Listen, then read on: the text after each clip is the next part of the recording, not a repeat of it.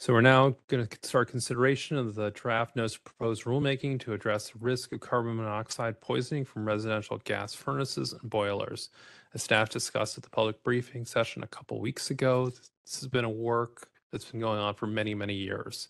Carbon monoxide poisoning from furnaces kills an average 21 people every year, and appreciate the hard work of staff who have kept their eyes on this hazard for so many years, despite the lack of progress that we've seen on the voluntary side from industry.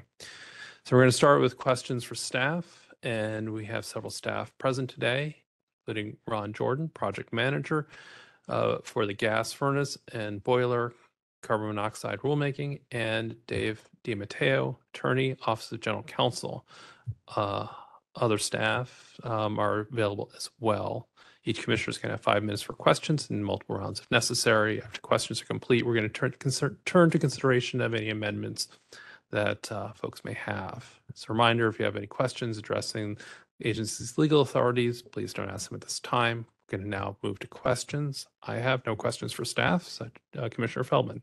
I thank you both for your work on this package, but I have no questions. Commissioner Trumka. I also thank you both for your work. I do have just one question.